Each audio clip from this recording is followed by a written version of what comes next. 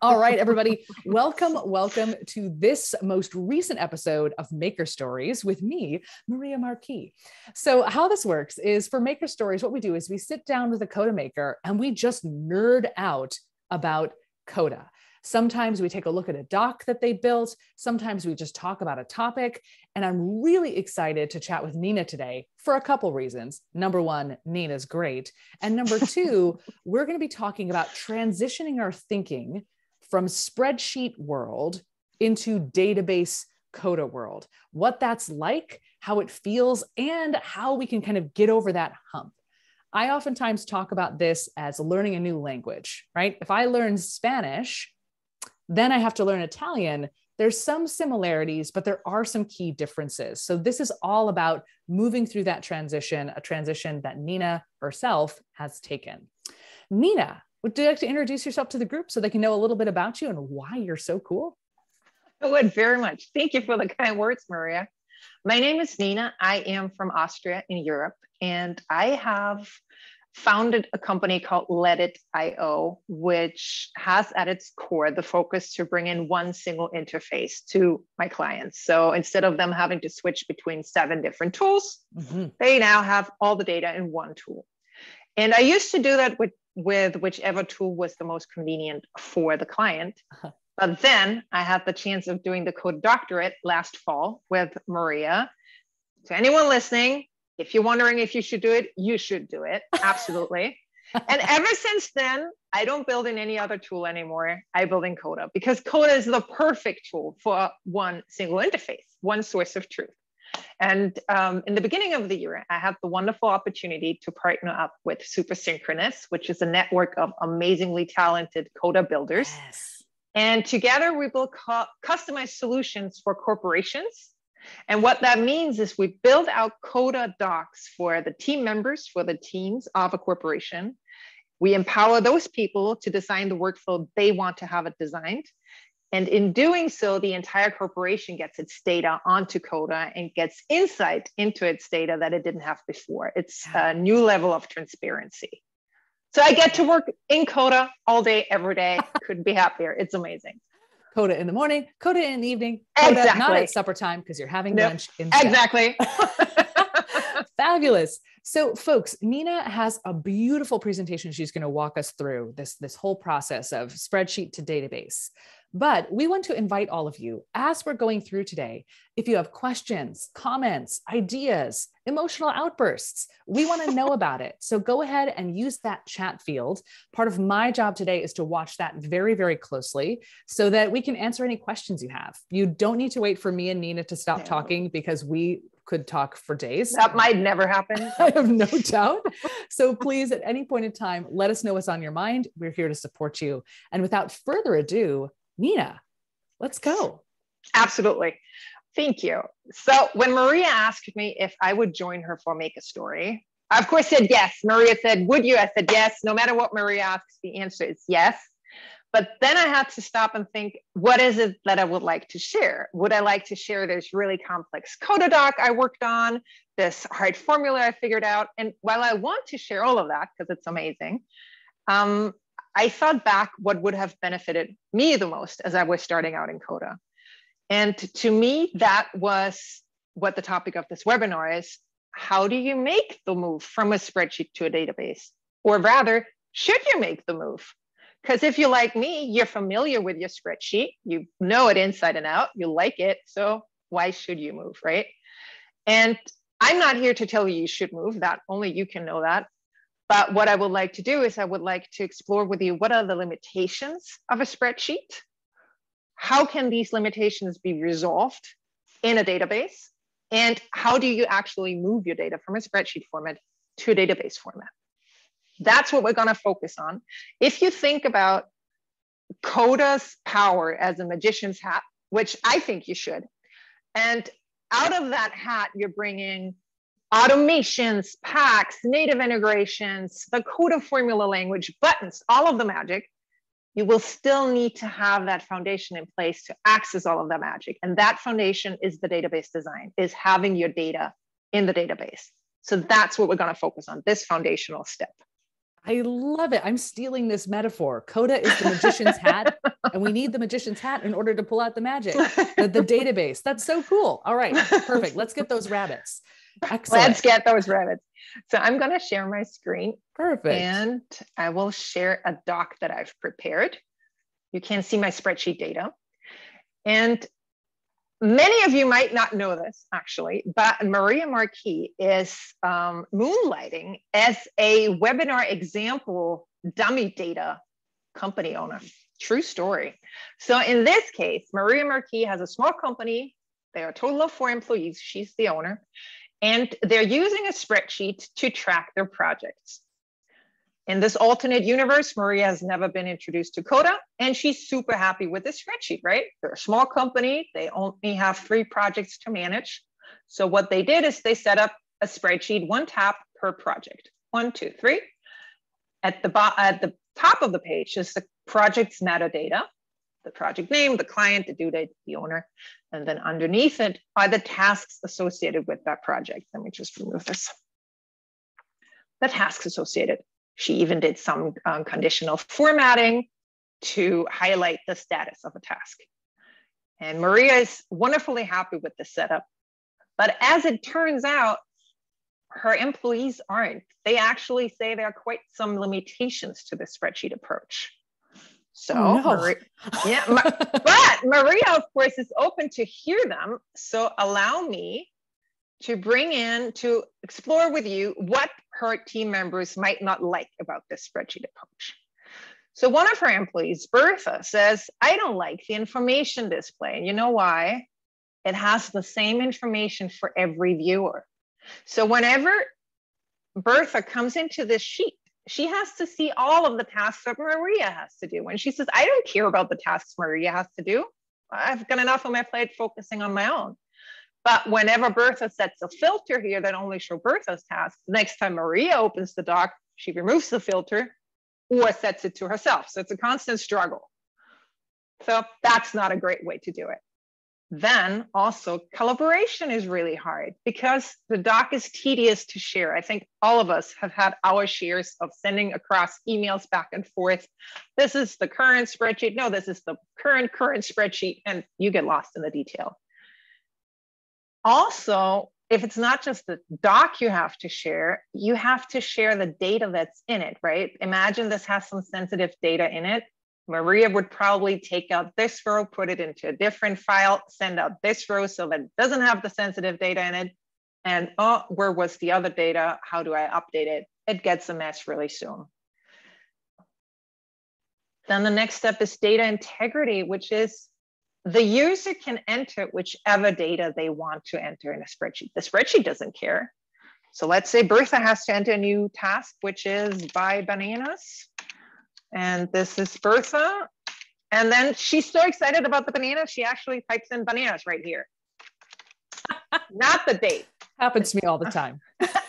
Right? And the spreadsheet doesn't care. The spreadsheet doesn't say, alert, alert, you can't use bananas as a date. No, it's just in there. So that's actually kind of annoying because the same goes with the status field. What if I say completed? The conditional format it doesn't pick up because it didn't use the word done. So that makes it really hard. And for that same reason, it's really hard to take over somebody else's file or to pass over your work. Let's say Maria says, hey, I'm too busy. I'm the owner of this hypothetical company. I don't have time to run this myself. I want Bertha to do this, to input all the data, to collect the data. And I think this has happened to all of you. You create a doc, it's super simple, super intuitive, right? And you say, hey, here's the sheet, please insert the data. And nobody ever does. Or if they do it incorrectly. Or they throw up your formula, they mess up your formula because they enter the data in a wrong field. And you don't understand why, because it's so super easy, the sheet you prepared. But the truth is, the sheet is only ever easy to the person who designed it. Everybody thinks their sheet is easy. It's just so hard to understand because this information is the same to everyone. The user flow is the same for everyone.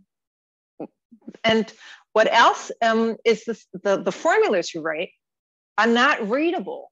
Have you ever looked at these long Excel formulas? Equals index, parentheses, match, comma. You don't know what they do. There's no intuitive way for you to figure out what this does. So most probably, you're just going to close it out and go and have lunch. So it's really hard to take over somebody else's work or to pass on your work. So that's a downside as well. Another downside is the updating of the data. Neither of Maria's project members like this, because let's say Charlie moves on. Charlie moves on to a different department. Now we have to change Charlie's name here. We have to change it here. We have to change it here. We have to look if there's another tab where Charlie has been listed and change it there. And that's only within the same sheet. We're not even talking about different files. So updating data is a lot of manual work that often does not get completed fully. Some Charlie Cho references usually miss out. And the last thing that is a real limitation is that it's really hard to gain insights. Imagine if you want to get a big picture view of the projects we're handling, which clients are there for, how do the due dates fall on a scale. You would have to scroll through every sheet, and then you would have to open up every file and do the same for every sheet within every file. It's really hard to derive data for your decision-making from this because your data is placed in a silo. So those are the rough overview of the limitations. And the team brings it to Maria. Maria is always open for trying something different. And one of the team members has heard of Coda. And something that you as viewers might have been experiencing as well, is I know I have, is it seems like every day there's a new tool that pops up, right? It's Airtable, it's Coda, it's Notion, it's Trello, it's Monday.com. And at some point you just feel, hey, I've got a job to do. I can't go down a rabbit hole for each of the new tools. But once you understand that they actually all have one thing in common, you understand that they're not that different. And the thing they have in common is that they're all database centric, meaning they're not spreadsheet based, they're based on a database. So the thing we're doing now of transforming your data to prepare it for a database import is actually the same, whether you're moving your data to Coda or whether you're moving it to Airtable. I, for one, am a strong proponent for moving it to Coda, but that, of course, is up to you. What I'm going to show you is how you were to go about preparing your data to move it to a database. Because there's no law that says you can't just come here, copy this, and paste it into Coda. Well, let's just try this out right here. See, that works somehow. But I think it's magic. It's magic. I think what helps the most is to think about what got you here won't get you there. If a database approach will offer you so many benefits, chances are you will have to do some adjustment, right? I think that's intuitively understandable. And the changes you have to make, they're not that many. I listed them here. They're actually only 4, which means in this spreadsheet that Maria has used, we have the project metadata here on top. So when I look at the task and says obtain client sign off, then it's like, which project does this refer to? Oh, it's up here. It's this project name. That is a setup that won't do for a database. In a database, the row has to contain all of the information it refers to. So what this means is I would do the project name. I would enter that as a new column. And then I would copy this project name for all of the rows. Because now I can see for each task, I know which project it refers to. The second step is this one. Every cell needs to be the same data type. So that means, remember our bananas example from before, that wouldn't fly here because it's not a date. And the next step might be a big surprise for people being familiar with a spreadsheet. Every cell in a column can only be one specific formula. Meaning, let's say you calculate the duration needed for a task, and you know this will take me 2 hours today and 2 hours tomorrow. And this is a harder task. It will take me 2 hours today and 3 hours tomorrow. Sorry. That is not something you could do in a database. You would have to have one column saying estimated duration for easy tasks and one estimated duration for hard tasks. So a workaround like that. If you have a formula, it will be the same for every cell of a column. And the last one is really easy. The first row always has to be the header. This is what it is. These are the row. These are the rules how we need to prepare our data for transforming it. Boom, we're done. And you know what, Nina, I'm sorry to interrupt, but something that this just pinged for me is that it reminds me of, this is a beautiful opportunity to look at your stuff and go, okay, what's serving me? How did I get here? Do I want to bring all of this stuff with me into my new place, or kind of what can I leave behind? It almost seems like there's a really great opportunity to take a look at what's maybe accumulated over time and see where things have broken down and maybe clean it up a little bit. Like, that seems like a really cool opportunity. Bring your Marie Kondo and let it loose on this spreadsheet. I couldn't agree more. Does this spreadsheet spark joy? No, it just makes me stressed out because there's VLOOKUP everywhere. Then it has to go. Then it has to go. I couldn't agree more. Absolutely. And now that we've transformed our data, let's actually bring it into Coda. And starting a new doc is as simple as can be. In our browser, we open a new window and we type Coda new. Ta-da! That's my favorite Coda feature, honestly. Right? Me too. Makes it so easy. We've got a blank Coda doc. So the way I like to think about this is to not just copy and paste, like you just said, the entire stuff that's in my basement, but to go through it. And the way I like to go through it is I like to think of it on a spectrum to say which data changes the least to which data changes the most. And this might maybe sound a little bit out there, but what I mean by that is, for example, the status, done, in progress, not yet started, that will probably hardly ever change. That's not to say can never change. It's just to say in everyday life, in everyday business life, we're not going to change the status probably. So what we're doing is we're copying and pasting this and bring it in here. I'm going to call this status. And here we're going to right click and say, use this column header. Okay, we've got our status. And maybe to make things a little bit prettier, we say if it's done, then it shall be this color. You will unfortunately have to watch me type quite a little bit, but I think the only way you can see how doable it is if you see me do it in front of you.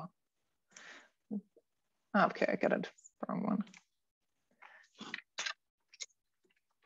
So now we've got the coloring, that's nice. And we're gonna take out this one. That's how easy it is to take one out. And let's say we have another one that says, can't figure it out. Then boom, we just added a new status field. That's how easy it is. So the data that changes the least is the status. What else will change? Not that often. Because Maria is a fantastic boss, what's not going to change that often are the team members. For the most part, they're going to stay the same. I'm going to bring them here.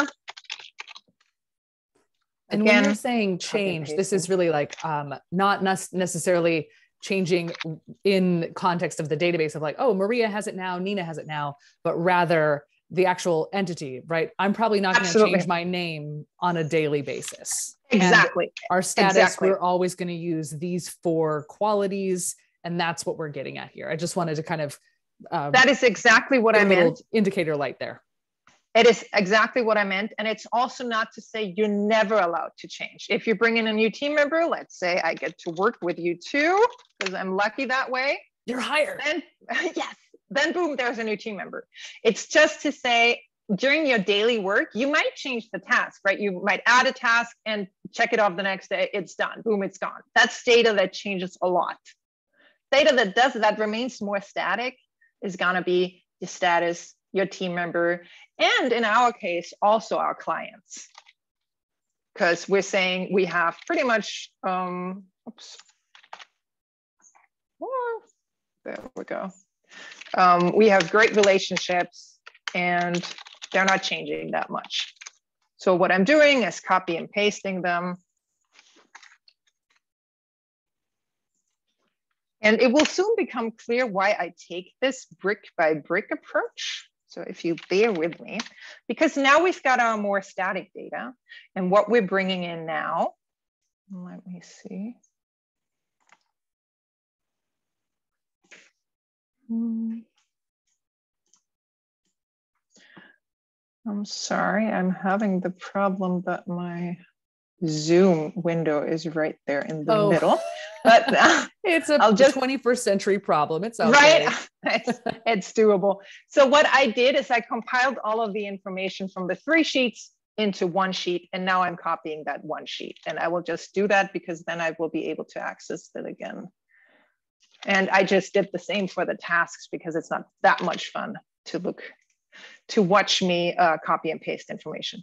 Well, what I will do here, it looks, and I just want to make sure I'm fully understanding. Yes. All you did here was go, okay, I've got these 3 sheets. I'm just going to put everything in one so that I've got one big table instead of these 3 disparate little locations. Absolutely. That's exactly what I did. And now we're actually done with our spreadsheets. So bye-bye spreadsheet. Thank you very much. And I'm gonna bring in this in the full size view. So, because now we're only focusing on our Coda doc. So I just brought in the projects. We're gonna name the table projects. And I promise we will soon be done with our housekeeping, projects and tasks. So you could say, yes, we're done, but we have one additional step to do, which is to establish relationships between these blocks, because that's the power of a relational database. By connecting blocks with each other, we can bring in additional information and project that onto a new role. It will all become clear very soon. For example, here are the clients. We already have a block here, clients. So we're saying, please take your possible, wow, okay, this is not working. That is, of course, what's happening when you try to change something. So now it's working. We love a live demo. That's all good. Exactly. But I love how you just clicked in and were like, oh, what's happening there? All right. Oh, it's just, I just need to choose this table instead. Exactly. Yeah. I just chose the wrong table. And what this does now is you can see what changed visually is it now has an boundary around it. And if I hover over it, I don't see anything. The reason I don't see anything is because this building block does not have any additional data attached to it. So let's say in here, we bring in recurring customer and we say, yes, yes, no. We could bring number of employees, budget, whatever it is, or a point of contact, for example. And now when I hover over this, it will tell me the additional information. So now I can build out all of my information of my client here and will be able to, in my projects table, access all of my client information that I have by sheer power of establishing this lookup, this relationship between the two building blocks. Hey, Nina, that is, yes. Could you do something for me? Let's say that client company A changes its name to like Maria Co. Could you change its name? Sure thing. And notice down below in Nina's projects table, that happens there too. Just a little thing I always love. Okay. Exactly. To show how this changes. No, please. That's exactly the power of it, to see that these changes take hold immediately. Here with the project date, you can see this little sign, meaning that Coda immediately recognized this as a date. So that's good. We don't have to change anything. And remember how we said before that Debbie entered bananas because she was so excited instead of the date? This won't be possible now, because if she wants to type, if she clicks here, she has to select a date. If she were to, I'm trying to type bananas, I can't. It has to be a date. That is the data integrity that is now enforced. And the project owner, we're going to do the same thing. We're going to say, please take the values from our team members. It's even recommending it to us. Again, we see the outline. When we hover over it, we could see more information. So we could say job title, and then we would say boss. And then when we hover over Maria, we could see, oh, she's the boss. Okay, better take care of that task first. And now the last thing we have is our tasks table. Project tasks, task owner, we're going to do the same thing. I'm going to say, please take it from our team members. Task due date, already a date. Status, please take it from our status block. You can see the conditional formatting gets carried over. Task note, that's a text. And the project name is related to this project table. So we're now creating this relationship as well. And Nina, we have a question from someone around like color and how do I get my colors to look fine? So the first way that you can do it, Nina, could you just open up the conditional formatting menu for some table? So you go to options, you go to conditional format, and here's where you can change it around. So if we wanted status to be not yet started, instead of it being purple, we want it to be something else. Could you go ahead and just click on that for me? Of course. Click. Let's say we want it to be yellow. Notice it changes. So that's the first one. If you also get like a template, right? Okay, here's a template. It's got colors. I don't like them. Just open up the options of your table and you can change it here. The other nice thing, and Nina has been walking us through, you know, how you then can connect that big task table to these smaller ones. Nina, could you just go to the team table and just highlight my name? Sure thing. Right. As a conditional formatting or just within the text just field? highlighting it like text. So just like click on that and format. Yeah. Text formatting. There we go. Okay. Oh, no, actually, don't sorry, want you to that was no, exactly. Yeah. Just like select my name, like highlight it and then make it. And then we're just changing the formatting and then scroll down. Yeah. Or do whatever else you want. That's fine. Yeah. And then scroll on down and you can see that it comes through there. So private chatter who asked this question, you can do it in those two ways. And what you can do now is if we're in the tasks table, you can see that it took over the conditional formatting. Yes. Even though I didn't set any coloring for the tasks table. But if I look here at the conditional formatting, isn't that where it told me?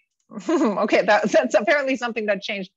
Previously, this was where it would tell me where it's drawing its. Oh, what's happening here is it's actually pulling from your table.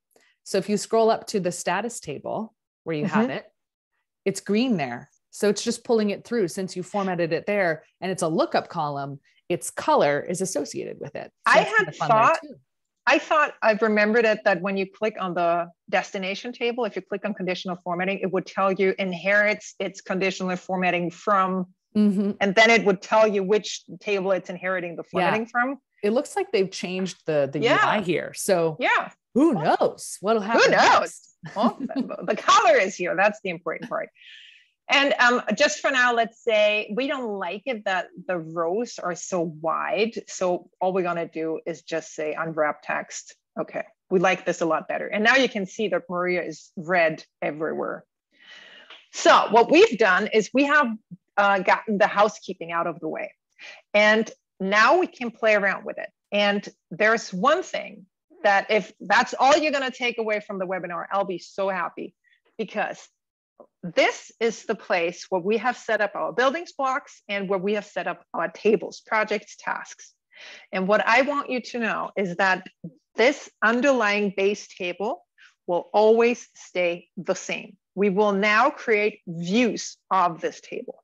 And what that means is we will say slash is the command, hey Coda, wake up.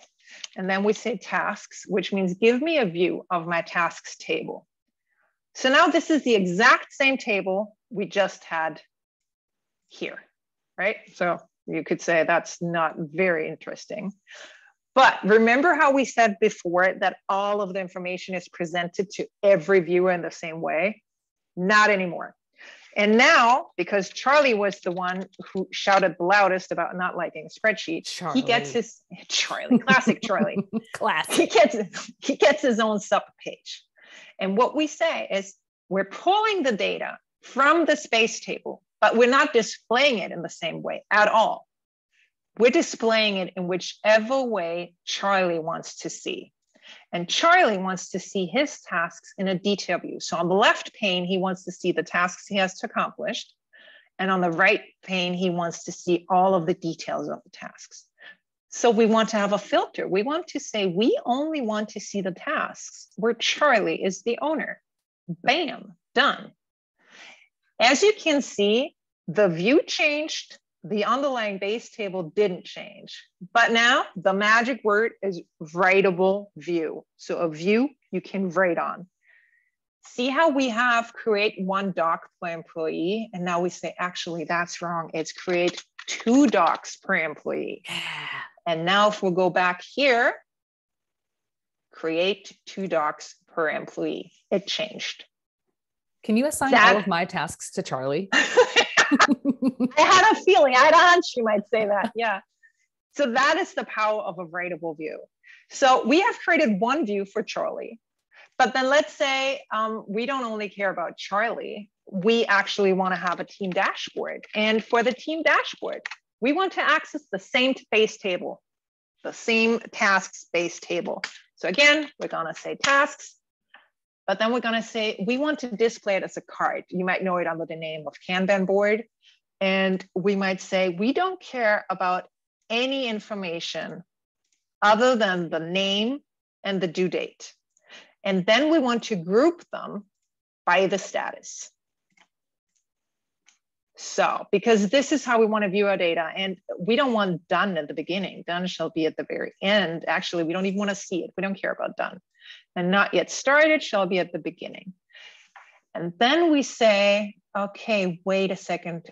Onboard all users. I distinctly remember we already did this. It's currently in progress. So I'm going to drag it over here. And if I go back to the base table and I search for onboard new users, I can have a search field here that makes it super easy. Oh yeah, I love that new feature. Oh, Little so search helpful. table. Oh, it's fantastic. And now you can see in progress because we have just manually moved it. And then we can, of course, also say, actually, I want this sorted by the due date because otherwise I might miss something. Bam.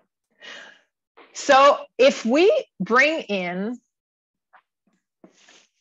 our side-by-side view, our limitations that we had before, let's see how this changes now. What about information display? Is that still the same information for every viewer? No. In Coda, it's user-specific writable views. What about collaboration? Is it hard? It's actually totally not hard because I can share this doc with either just my team members or I can publish it, in which case you will get a URL that you can just share with whomever. It's so much easier to get buy-in if I say, hey, Maria, I'm out of town. Can you please take care of this? And then I know actually Maria needs detailed instructions. So I can say, hi, Maria Marquis.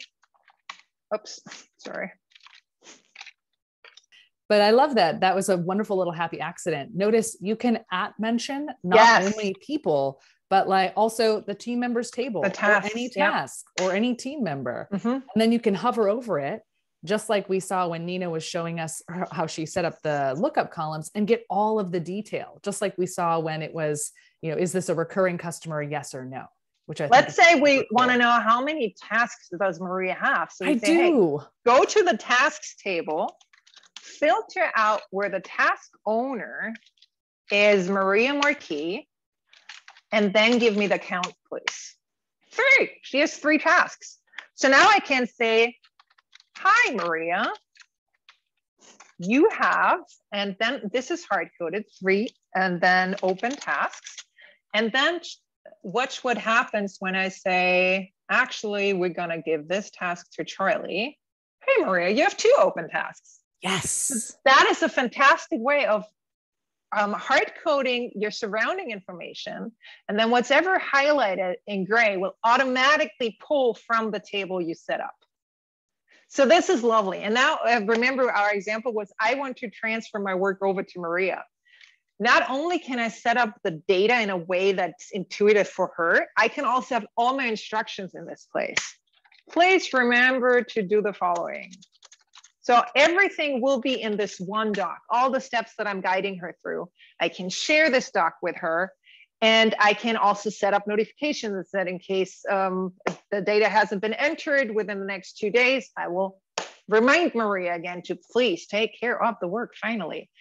All of this can now be done that you did the tedious household work of bringing your data into Coda. And let's go on to comparing whether our limitations have been resolved. Yes, it's so much easier to take over somebody else's file. Not one information has to be the information gatekeeper anymore. Everybody can do the work and look up the tasks in here. Ooh, Nina, Data, we have a good question from someone, which is, can a dashboard view fuse multiple tables?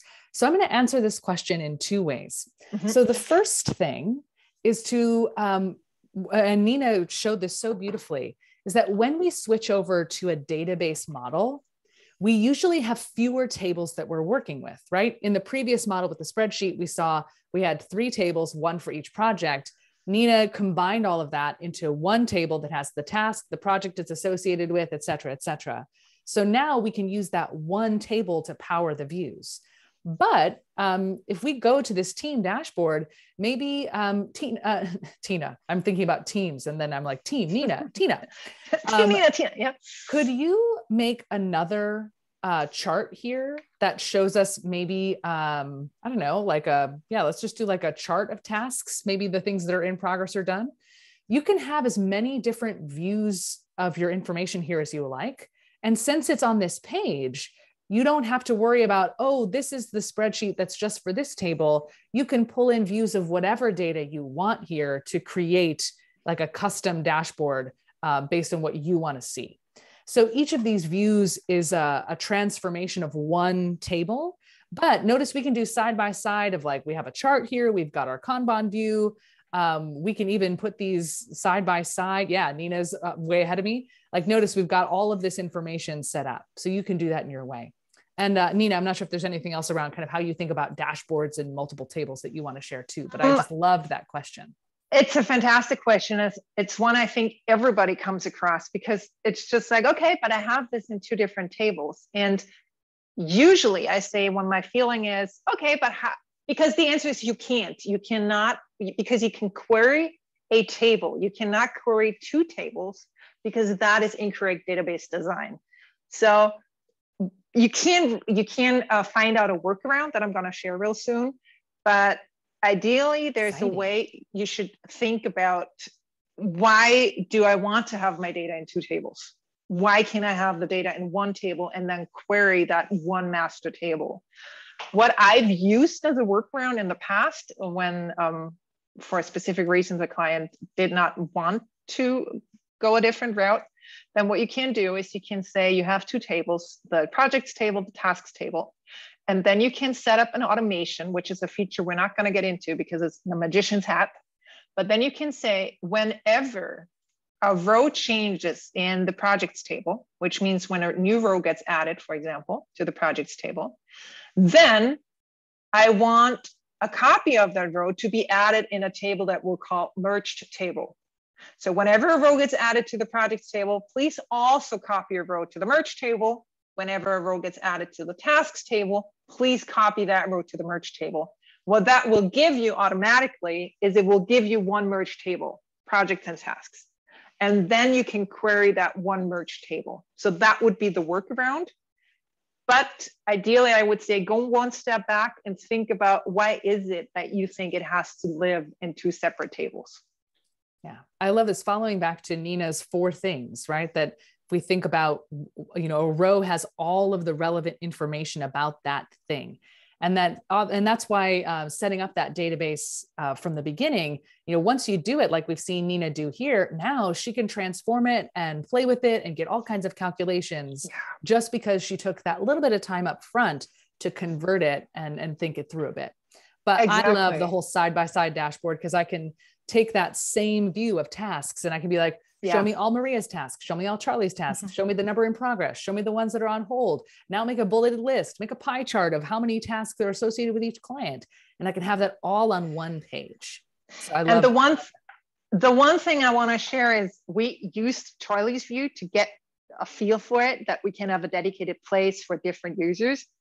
Actually, what we would do is we could also say, this is my tasks. And because Coda functions very much like an app, it could then, and then we could set the filter to say, only show me the tasks where the task owner is the current user. So when I go to this page, I will see all of the tasks assigned to Nina. When Maria goes to the page, she will see all of the tasks assigned to Maria. So it's not necessary for us to have one page for Charlie, one page for Bertha, one page for, no, we have one page that's called my tasks. Whoever's logged in will see their tasks. Yeah, Nina, can you go to the filter? Let's just show it because it's super fast to do. You don't even need to do a formula, right? Exactly. No, you do need to have. Oh, because this is a lookup. Yeah. You do if need this to were let's just change the column type just to have some fun. You got it. So we're going to change this data type. So let's go to the core people area. Or let's just go to the task owner, I guess. Yeah, we'll just change that to be people column. So we're just going to change the column type to be people. And now it's going to show, go ahead, Nina, you got it. I'm sorry. The only person that, I'm going to bring this up here so that we can actually see it. The only person that is correctly displayed is myself. The reason for this being is that these are fictitious people, but also Maria, I haven't shared my doc with Maria. The moment I share my doc with Maria, do it. Do it. Yes, it's me. The moment I share my doc with Maria, she will show up here with her avatar. Woohoo.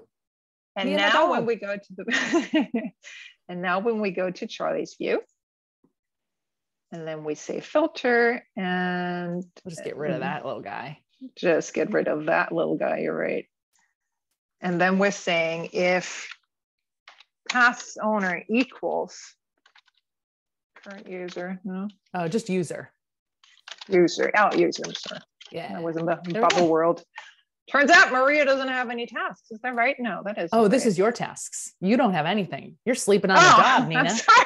I was like, why is Maria not assigned to this? Thank you. I'm sleeping on the job. But I see my two tasks, which again, what I love is that it's the same calculation that Nina did in her instructions. And now we're just seeing it in a different view. So lots of ways to play around. Thank you for not entertaining, being so kind to just demonstrate that for me. Thank you for not firing me, even though I'm slacking on the job, apparently. Well, that just means I'm just going to go to my view. I'm going to add all of the tasks to be yours, and then you'll see them in your view. Thank you. Of course. We have two more steps here for the limitations, and one is updating data. And remember how we said that was a real drag in the spreadsheet? And now we say Bertha Beaver actually got married, got divorced, got whatever, Bertha, different name. And now, good thing that didn't change. Okay. Go ahead and just change it. Since we're doing the data type here, go back and just have it be just text. Yeah, because right now it's saying like, oh, but where are the people you've shared this doc with? So we'll just change our mind. And notice we can change our mind. Yeah. There we go. Cool. And now Bertha, different name shows up here. Love it. And the other glory of this is, and this goes back to collaboration. Let's say I'm adding a new task and I'm new to the company. Like, what's Maria's last name? How do you spell it? I only have to click the right button. There's not going to be a Maria Marquis without an S, and there's not going to be a Marie Marquis. It's one person and one person only. Yeah, and if I were to, and if I were to say, oh, there's John Doe now, it will tell me no matches found, but I can't add it. You see this sign? I say, nope, John Doe, he just started. Okay, and now we go back to our team members. There he is. There's John Doe. So it's not like in order to change it, you will have to go back and remember, where did I store the team members? Where was that? No, you can do it right from the view that you're accessing. And one last step I want to share is gaining insights. We said that was really hard because the data was siloed. And now the relationships we've established unearth hidden connections. And one way that's super visible is I'm going to remove this, and I'm in the team dashboard. If you looked at the charts, let's say I'm going to remove this. And now we say for us, it's super important to know that our team won't burn out. Everybody carries the same workload. So what we're doing, again, we're querying the tasks table. And then we say, but now we want to visualize it as a chart. And we want it to be a pie chart where we can see how many tasks does each owner carry. And now we can see John Doe has 1. Maria has 2 out of 16, not a whole lot. Bertha has 4 out of 16. Charlie has 5 out of 16. Okay, it's not that bad. But we can have this, for example, at the top of the page. So what we do is drag and drop it up here. And we can say we always want to have this as the main view because we want to be able to counteract if the workload gets too unbalanced.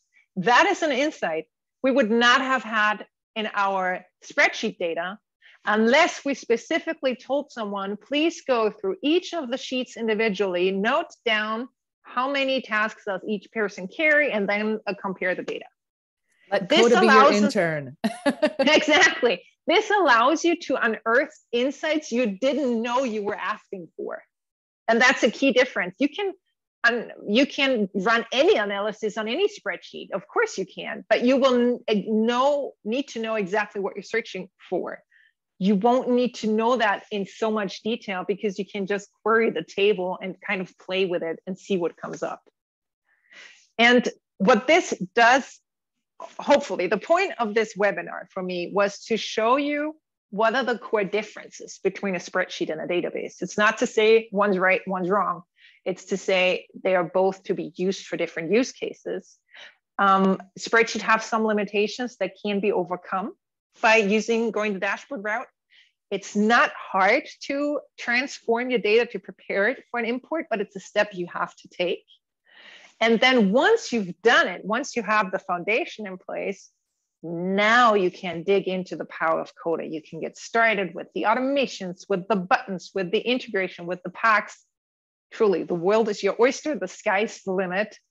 But for that, it's important to pay some attention to your foundations. And I hope I was able to give you an overview of that in this webinar. I love it. Nina, could you open up the thing that you were using to show the problems and solutions? Yes, of course. Now, folks who might be new to Coda may not have noticed this, but this is also a Coda doc that Nina has created. So notice Nina went into the little magic hat. She has her database magic hat that she's built. And can we actually see this as a Of course. Let me show you what it is. I started out with having the criteria in the table. And then I have 2 columns hidden. And then what I wrote down the names for this. So I said just the text. And then I didn't like the fact that it would just all be there at the same time. So instead, what I did is I inserted a new column. I set it to column type button. And then I set up the button and I said, when this button gets clicked, then I want you to modify this column called sheets.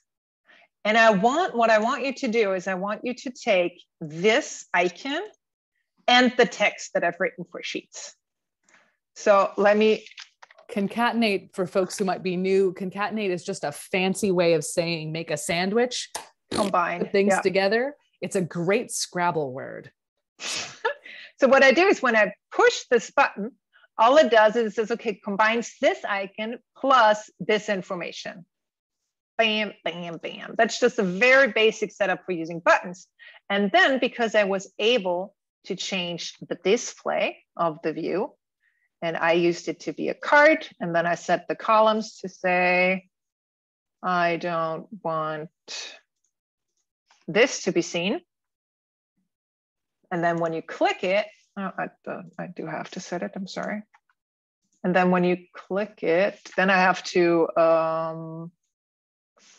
set it up like this. So you're just putting it in the right order of where those I'm just putting it in the right order. Mm-hmm. Exactly. Yep. Exactly. Beautiful. Awesome. So again, like notice how you can start with something that feels very familiar for those of us who started with spreadsheets, right? Nina made that task table. And then you can create like little interactions to this point as well. So you can really expand. But notice how Nina showed us, everything starts with that core table. And once you have your stuff organized, then you can do whatever you want and you can get super creative, and you've got that flexibility. Whew, my brain is like, Coda, woohoo. Coda, woo. We've got about, and also like Nina, woohoo. So we've got about 9 minutes, everybody. We would love to know, what questions do you have? It can be anything Coda related. It can be about Nina. It can be about databases, but let us know. Go ahead, post to chat. What is on your mind? We want to be able to support you. Oh, and in case any of you are planning on not asking a question so you can go home early, that's not happening. I've got like a full bag of tricks I'm going to bring out if you're not asking questions. Nobody's going home early. No. Teacher Nina is in. Oh, yeah. We are using the time. Exactly. All right. Well, we've got a question. What's in your bag of tricks? People want the tricks. You know it. There's one thing that's actually still a simple trick, but I think it's super powerful. And that is when you're coming from a spreadsheet view, and where's my data I just had? And remember how here in the spreadsheet, we're using all of this Nina, text? we actually don't see your spreadsheet. I think you have to maybe share the window. I think we're just on a different desktop, but we're getting your cool logo, which is awesome. So. Well, isn't that the point of it all? It's true. Plug yourself. Yes. Yeah. There we go. What we can do now is that we have our tasks, and remember, there's just so much text. And I'm going to unwrap wrap the text again, and then we can see that there are some references here. For example, this is a reference to a URL. So what I'm going to do is I'm going to take this reference and put it in here. And there is a link to a slideshow. I'm going to take that and put that in here. And what I will do now is when I'm going to set this to be Charlie's task. And here on Charlie's view, we're going to say,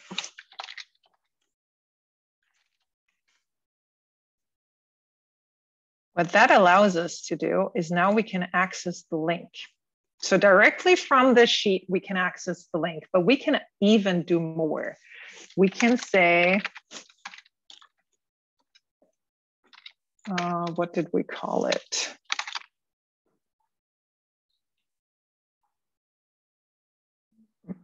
There we go. Column 7, the importance of naming. Exactly. Oh my, the importance of naming. Isn't that true? So what I'm going to do in here is going to say, so, and notice, y'all, when Nina added that formula, she didn't have to do it on every area. She didn't have to do the dragging thing, because that's the identity of that column. This column will always show an embedded view of whatever that link is in column 7.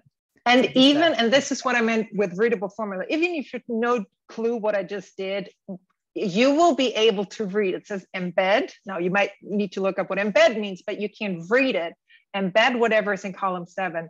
And contrast that if I were to type out this long index match formula in Excel, which would not give you this intuitive understanding of what I just did. And what I want to show you now is that, boom, I just brought in that Google slide sheet into Charlie's view. I can expand it so that it's visible in a larger area, but this is just one tiny example of how much more interesting I have made this information now, because I'm not, a spreadsheet allows you to enter text or numbers. The database knows no such limitation. Give me a URL, give me a video, give me a GIF, give me a PDF, whatever it is, give it to me. I can display it, I can handle it. And that's the real glory of where it's starting to come through, the power of it. Yeah. And Nina, could you do something for me? Of course. Can we go to the full task view again? Yep. Let's say that our task notes are getting really, really long. And all of a sudden we're like, oh my gosh, what are we going to do? One of my favorites, and Nina knows where I'm going, is this canvas column format. This is a pretty new feature, but notice it made it into like a little button looking thing. Mm-hmm. And now if Nina clicks on any of those, here we have a handy little Coda doc inside of our Coda doc. So now, Nina, could you add a table there for me? Of course. So she can do the slash just like we saw before. And we've got a template. So now we're able to vote here right on this task itself. So once you have that database, you can then even have more of that same rich connectivity inside of your tables as well. And Nina, let's just rename this Dory topics for discussion. Let's call it like Maria's questions. And then let's just go to another page entirely.